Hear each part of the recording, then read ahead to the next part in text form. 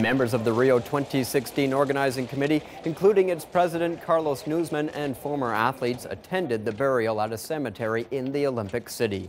Havelange was the head of FIFA from 1974 to 1998. He also served as an IOC member from 1963 to 2011. Under his presidency, the World Cup expanded from 16 to 32 teams. He was credited for ushering in the era of major sponsorship deals and television broadcasting rights that turned football into a multi-billion-dollar global industry. Havelange was well known in China as he supported the country in its bid for the Olympics and helped to develop football here in the nation.